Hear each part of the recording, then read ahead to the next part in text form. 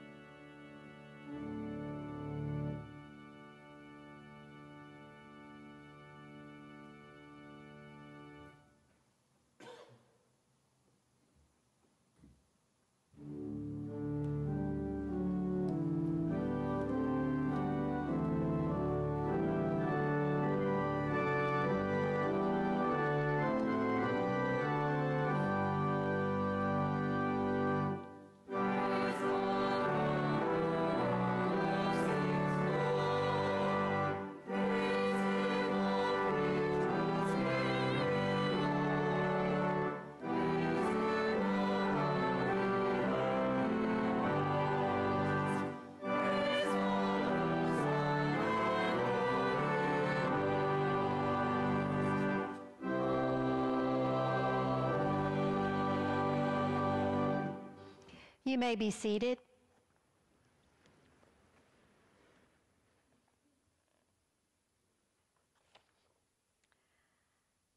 Our scripture lesson today, as Dane told the children, does come from the book of Revelation, the last book in the Holy Scriptures. I don't often preach from the book of Revelation, and there is no way that I can go into all that this book means and into the detail. But I do want to lift up this very special vision for us that is lifted up for us from the revelation that John received on the island of Patmos. Beginning with the 9th verse, let us hear these words. After this I looked, and there was a great crowd that no one could number. They were from every nation, tribe, people, and language. They were standing before the throne and before the Lamb. They wore white robes and held palm branches in their hands. They cried out with a loud voice, "Victory belongs to our God who sits on the throne and to the Lamb." And all the angels stood in a circle around the throne and around the elders and the 4 living creatures. They fell face down before the throne and worshiped God, saying, "Amen. Blessing and glory and wisdom and thanksgiving and honor and power and might be to our God forever and always. Amen." Then one of the elders said to me, "Who are these people wearing white robes, and where did they come from?"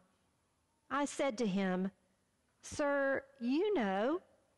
Then he said to me, "These people have come out of great hardship. They have washed their robes and made them white in the Lamb's blood. This is the reason they are before God's throne.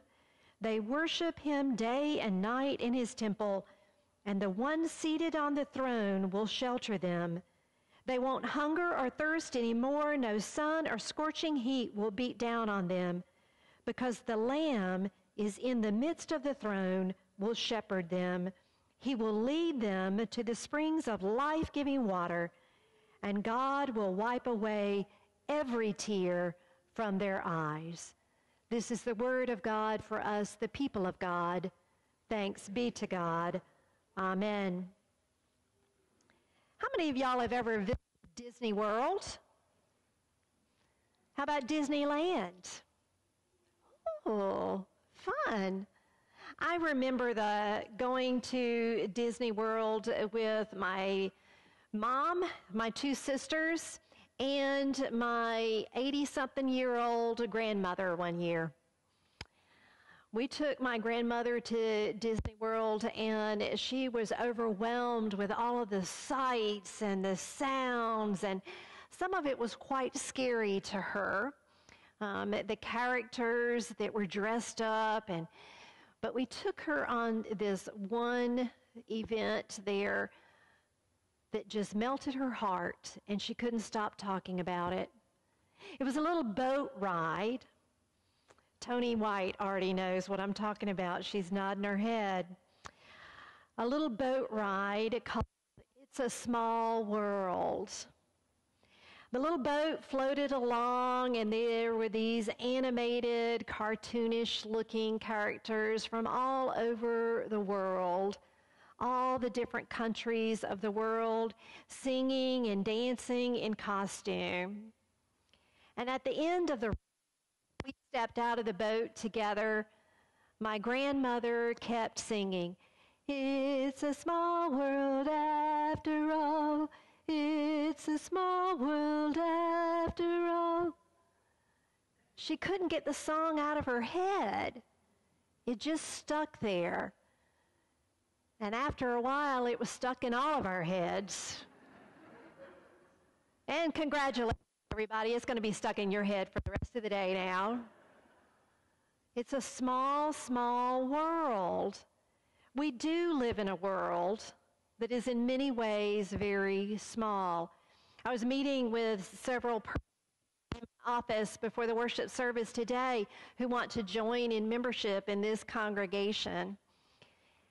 And as we talked, Someone made the comment, "It really is a small world, for we know so many of the same people, even though we come from different directions and being connected to one another." We don't need Disney's catchy little song to remind us of how small this world is that we live in. We know a lot about the world these days. We know a lot about the world because of the internet and because of all of our technology. We know where Paris is, but how many of y'all know a Parisian and what Parisians feel today and what they're dealing with in their country, with their government, and what's going on there? We know where Moscow is, but how many of us know a Russian and know what they really feel about what is happening in their government and their political system? We know where Uganda is, but how many of us know anything about Uganda? Do we know the capital of Uganda? Do we know anyone who has lived in Uganda and what the people deal with day in and day out? We know the names of the 50 states in the United States of America, but do we really even know our neighbors who live across the street from us? Do we know their name? Do we know where they work? Do we know their life story? It's a small world, and it's getting smaller, but that doesn't exactly mean that we know one another any better. Just because we know the names of places and streets and towns doesn't mean we know the people or that we even see the people in other nations, let alone in our own neighborhoods. And yet, there is a faith surrounding us as followers of Jesus Christ. Remind us that Jesus had a whole world inclusive view of the world. It's something that doesn't come naturally to most of us. We are usually afraid and fearful of people who are different from us, cautious when we meet people who look different or sound different. But there was an Episcopal chaplain at the University of Chicago who once said these words. He said that Jesus' own ministry was judged by his universal mindfulness. It was a scandal of Jesus' inclusiveness that led to Jesus' arrest, that led to Jesus' crucifixion. Jesus' world mindfulness. Jesus would not take sides in any struggle. He saw every person and valued every person for who they were. As we lift up this text from the book of Revelation, Revelation chapter 7, verse 9 said very clearly that in the vision that God gave to John of the last days, what he saw was this. John said, "I looked, and behold, a great multitude that no one could number, from every nation, from all tribes and people and languages, were standing before the throne of the Lamb Christ Jesus." This massive multitude of followers of Jesus Christ was remarkably diverse. Every tongue and every tribe, every group of people were represented there. And yet, in our world today, we seem to cling so much to people who are more like us and drift further and further apart from people that we perceive as different from us. We focus on the differences instead of the things that we have in common. Dr. James Kennedy, who was senior minister of Coral Ridge Presbyterian Church in Florida, once said that he went to a recent national convention of theologists, And the sociologist, he said, came to an interesting conclusion about life. They said that most problems, the troubles and the anxieties, the turmoil that plagues society today are due to what? What do you think? They said most of those problems, the turmoil that plagues our society, the problems, the divisions that we have, the anxieties that we deal with, are due to our lack of communion. That's very interesting to me. They're not Christians necessarily, they're sociologists. I would have thought they would have said it was our lack of communication. We fuss so much about communication, how we don't communicate with one another. And yet the reality is we live in a world of mass communication. We have more tools to communicate with one another than ever before. It's not a lack of the ability to communicate that separates us and causes our division. It's our lack of communion with one another. Communication is the transfer of ideas and facts, but communion is something much deeper. It's a mutual sharing of values and emotions, feelings about our deepest purposes in life. And that's what we have too little of in our society. Really seeing one another, developing relationships with one another in our schools, in our communities, in our governments, in our churches, and sadly, even in our own families. So today, we celebrate World Communion Sunday, a special day that was convened many years ago as a way to try to bring together the divided Christian community, for us to come together in greater unity around the one table of Christ. It's an attempt to get the Christian community to focus in on what unites us rather than what divides us. So all around the world today, symbolically, we are called to sit at one table together, to be reminded that we are the one family of God. No matter what the marquee on the outside of our church says, whether it says United Methodist or Southern Baptist, or whether it says Episcopalian or Lutheran, or whether it says Church of God of Jesus Christ, we are all one family. All one family together. It is that wholeness of Jesus Christ that calls us to his table today. Today's communion table opened on the other side of the international date line, on the Tonga Islands, in the Fiji Islands, in New Zealand and Australia. Christians in those distant places joined their hands together. They cupped them together to receive this gift of life and nourishment that they could not earn on their own, but that Christ freely gives to all of us. And they dipped their bread in the wine or the juice, and they shared what we will share today in the remembrance of what Christ has done for us, calling us all to be siblings with one another who live together in harmony with one another. And this communion table will not close when we end our service today. It will go on to the other side of the international date line.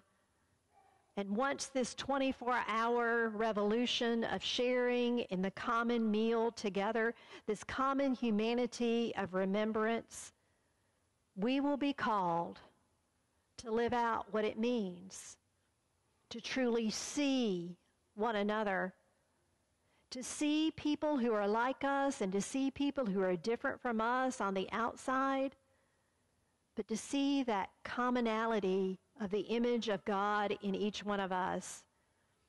And so as we gather together for this meal today, I want to ask you to do something. I want to ask you as you come forward to receive the elements, to cup your hands, to not grab and take the bread, but to receive the bread as a visual reminder to ourselves that we receive God's grace. It is freely given to all of us. We don't do anything to earn God's grace. It is given to all of us.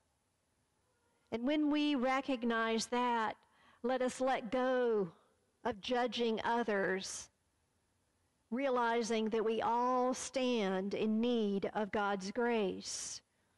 As we receive this bread and either dip it into the common cup or receive one of the small cups of juice to drink, I want to ask you to hold in your mind and your heart the great company of humanity, visualizing us all together at this table, as in John's vision, people from all nations and languages gathered together. I ask you to think tenderly about who you need to welcome into your life, and to think about families and people who this day are welcoming into their life a precious new baby. You know, I can't help but think about baby Joe all the time, right? He turned 1 yesterday. We celebrate his beautiful life. And as I looked at my sweet grandbaby, I realized that every child wants tender, loving care. Every child deserves tender, loving care, no matter what the color of their skin, no matter the language of their parents, no matter their standing in society, whether they are rich or poor, no matter whether they live in a hut or a mansion. Every tender child belongs to God.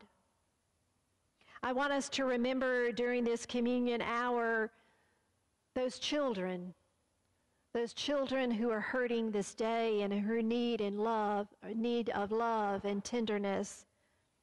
And I want us to remember during this communion hour people who are in prison.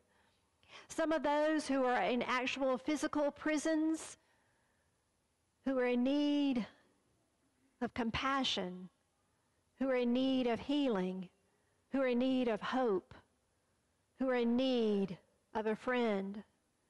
But I also want us to think of those who are in other types of prisons, the prison of poverty that is binding on so many persons in our world today, the prison of ignorance, prison of fear.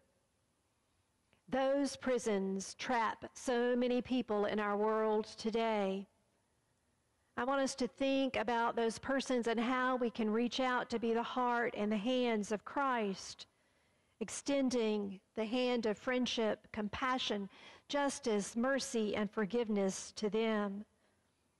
Hold in your thoughts and your prayers today those who fear to leave their homes, those who view people who are different from them with suspicion. Hold them in your hearts. In this spiritual moment, as we receive this bread of nourishment and this cup of blessing, let us remember persons of other religious faiths so that those days of demonizing others might end. And in these moments, let us remember the aged among us, those who are living alone, those who feel that they have been forgotten by society. Let us remember all that they have given to make us who we are, all that they have sacrificed in their lives to make our nation what it is, to make our world what it is. And as we come to this communion table, let us think of those who this very day are dealing with diseases and illnesses and who are facing their own death. Those who may die this day because they have no food to eat, while we feed persons Monday through Friday through our wonderful ministry of the Soup Cellar. There are persons on other continents who don't have a soup cellar to go to. I remember visiting and doing mission work many years ago in Honduras and talking with a dear man who told me that what surprised him most when he visited the United States was the size of our garbage cans. We throw so much food away. Let us remember those who are hungry around the world. And let us pray compassionately for the leaders of this world, for our president and our government, but also for the other governmental leaders. Let us lift them up that they might hear God's wisdom and have hearts of compassion and justice and mercy. Let us pray for God's guidance upon them all.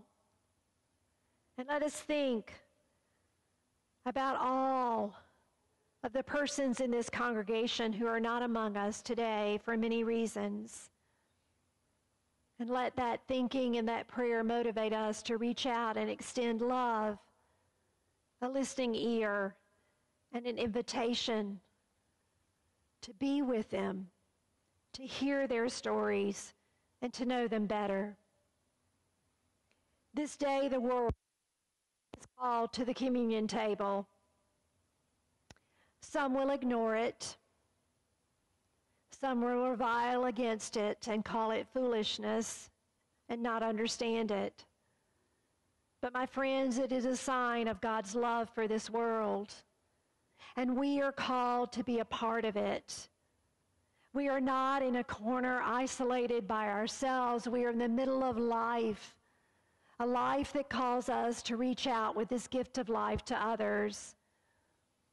We share this world with billions of people, and it is a small, small world. If we take the time to understand that we are not the center of the universe, but God is. And God's love is all-encompassing. It is a love that runs deep. It is a love that runs strong. One man of God once shared how he understood this voice of God, this love of God for all humanity. And that man said these words. He said, "This is how I perceive God's love. I have a dream that one day on the red hills of Georgia, the sons of former slaves and the sons of former slave owners will be able to sit down together at a table of brotherhood." And in more of this dream, he said, we will be able to speed up that day when all of God's children, black men and white men, Jews and Gentiles, Protestants and Catholics, will be able to join hands and sing in the words of the old Negro spiritual, free at last, thank God Almighty, we are free at last. That is God's glorious vision, the vision that John had of all of us being free of all those things that separate us, free to love and live together. It's the vision that we are called to keep alive as we come to the table today. So I invite you to take the hand of Christ when you come to the table today and allow Christ to enable us to bring all to one table in this place at this time. In the name of the Father, and the Son, and the Holy Spirit. Amen.